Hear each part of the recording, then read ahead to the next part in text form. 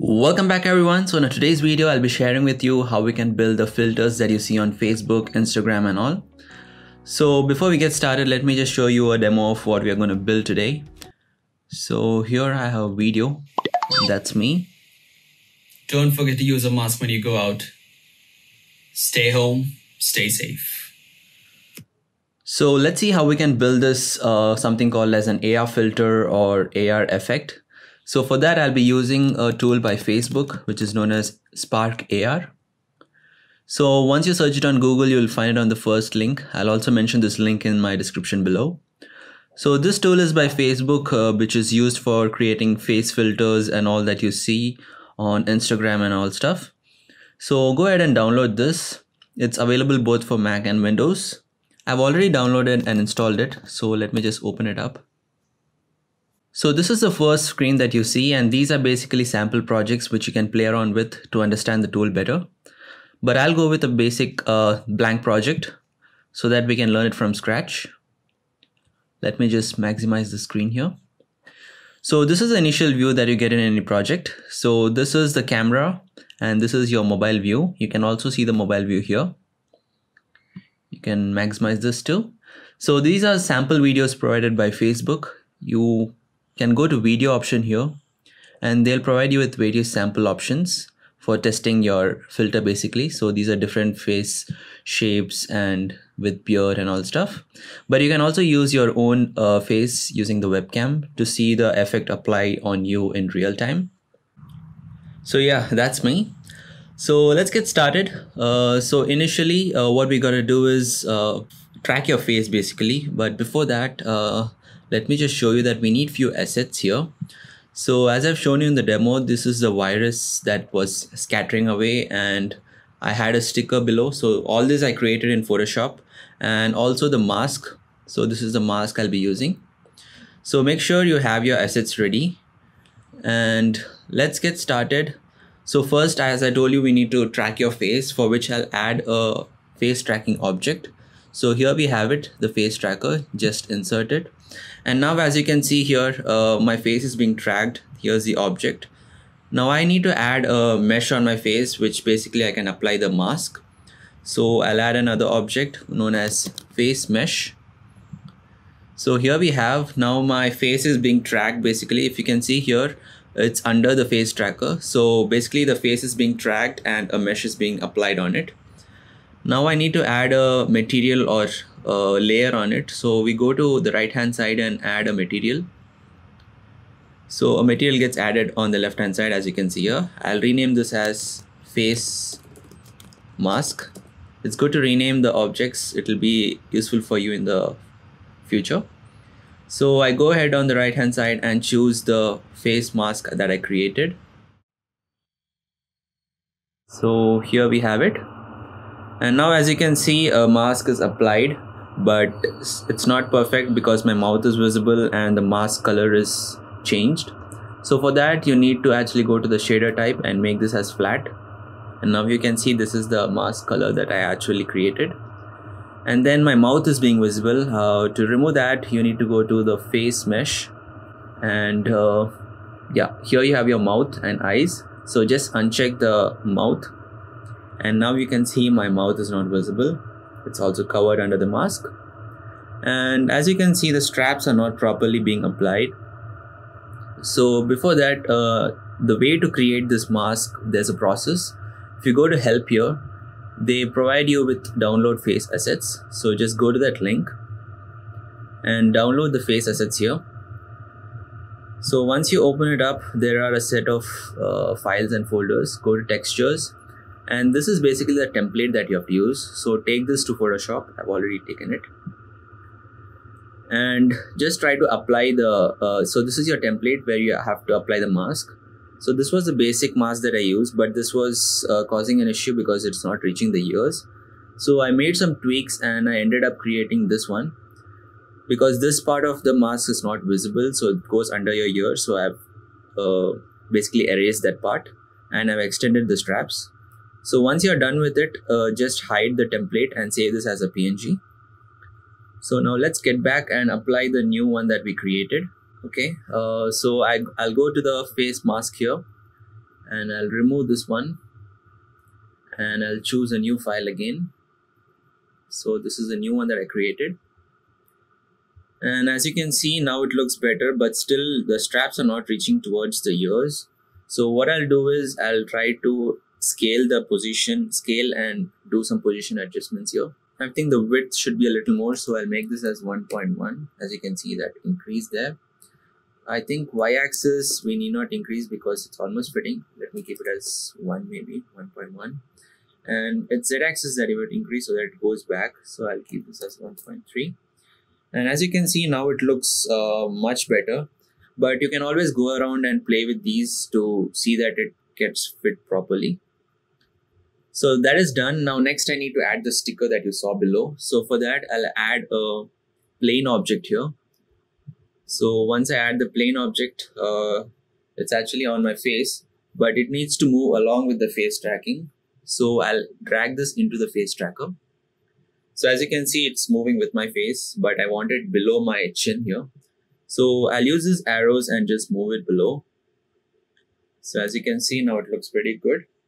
Let me just add a material to it, which is basically the sticker.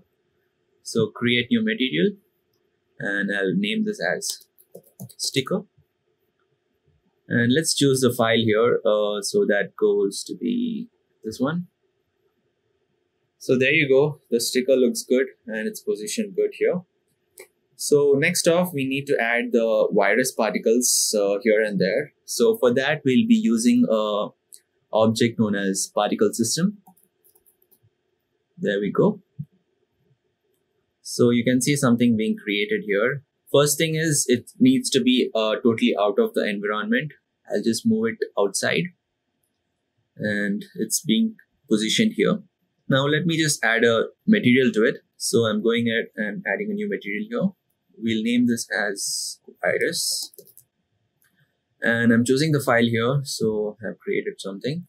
So you can see that being generated here, but we want it to scatter around. So what we'll do is come back to our emitter. So basically this is a virus particle. So I'll name it as virus particle.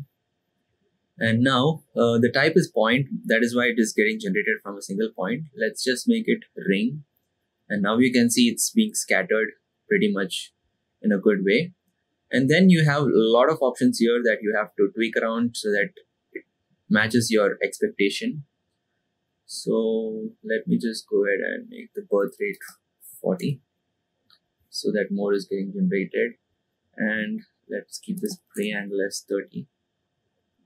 And this is basically going too quick. So that is the speed that we have to control and it's going in some particular direction. So I'll try to use a negative value here, 0.05. And I think now it looks pretty good, but it's dying so soon. So that is because of the lifespan here. So let's keep the lifespan around 30 seconds. So now you can see it's being there. And then let me just spin it at a particular rate. So now it's also spinning. That looks good. So going on next, I'll add some tilt. So basically you just need to play around with these options here so that it matches your expectation. So let me just tweak a little bit more and then I'll get back. So yeah, this one looks good to me. It's being spread all around. Maybe I'll just try to position this a little bit towards the camera. So yeah, now it looks pretty good. You can just play around with all these options. I'll move it a little more up. And it starts generating on the top also. So yeah, this one looks good. So we are done with applying the materials and all the objects. Now we gotta start coding it. So for coding it, it's pretty simple. You actually have a patch editor, which has drag and drop code here. So this is your patch editor.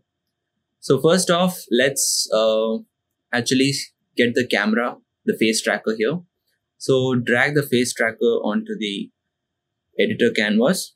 So you get this drag and drop. These are called as patches or nodes you can call. So I'll just delete this face tracker. We just need these two. So I'll click on this and delete it.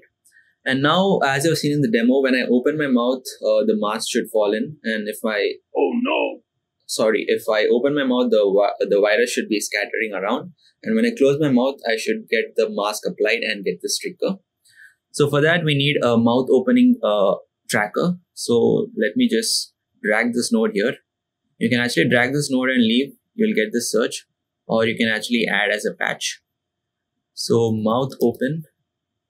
So this is a node or a patch. So I'll link it up with this.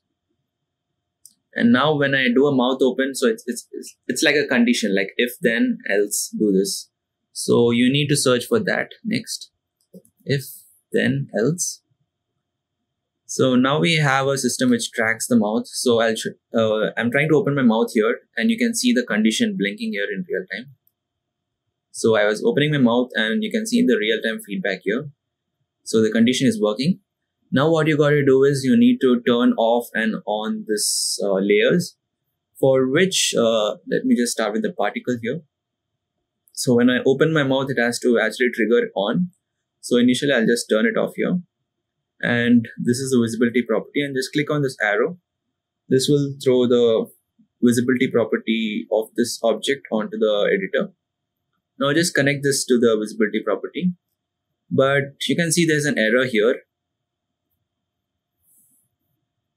This error is because basically this accepts a Boolean value which is true or false, and this is giving values of 0 and 0. So for that, just click on this if else and turn this to Boolean. And now you can see the error is gone. So let me just try opening my mouth. It's not working because you have not assigned anything. So if your mouth is open, you got to say then do this. So click on then. Now I open my mouth. And there you go, the virus is on. You have the real-time feedback here. And once this is done, you basically, so initially when my mouth is open, the mask and all should not be present. So I'll use another if-else condition for that. So there we go. We have another if-else condition here. Again, turning this to Boolean here. And now I need the face mesh visibility true. So I'll add it here. And also the sticker, same way, adding it here. And now let me just link it to both of these. So I need to add a condition here, just like you saw before. That is why it's not working. So I used the else condition here because in a then condition, this is happening. I open my mouth, there's a virus, I close it, and there's the mask. So that's it. We are pretty much done.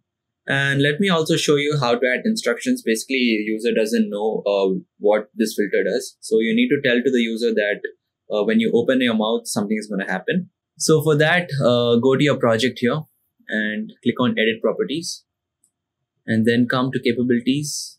Yeah, you just need to add a new capability and type in instructions. There we go.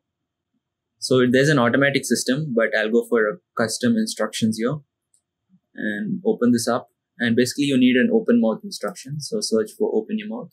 There you go. Insert it. And you need to copy this token. We'll need this in the future stage. So I copied it. And now we are back to this editor. Now what you got to do is you need a new patch called as runtime. So basically what this does is this event starts as soon as the effect is initiated. So we need that instruction to just come for like 3 seconds maybe. So for that, I'll use a less than patch. So here we go. So I want to tell the system that when it's less than 3 seconds, then only show the instruction. So our instruction will be available on the device because it's a device capability. And then come to the custom instructions here. So just add this. Here we have it. So we have copied a token before, just paste it here.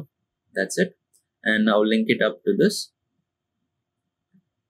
And we are pretty much done. So the runtime has already gone to 46 here. So just restart the system here. So the effect gets restarted and you can see there it shows open your mouth. and the instruction is gone because it's crossed 3 seconds. So that's it guys for this video. That's how to build it. In my next video, I'll be showing you how you can upload this to Instagram and Facebook and get it approved. And you can also test it on your device. For that, you just need to go to this icon here. And you can download an app called as Spark AR Player that's available on Play Store and Apple Store. So once you have installed that, once you connect your device, you can actually click here and it will automatically open the app and the effect on it. Or you can also use your Instagram default app. So once you open this, you can actually do a send to Instagram camera. A notification will pop up on the Instagram app and you can actually try this app directly on your device. So that's it guys. Stay tuned for more such videos. And as always, if you like the video, please give us a thumbs up, subscribe to the channel, and don't forget to click the bell icon. Thanks for watching.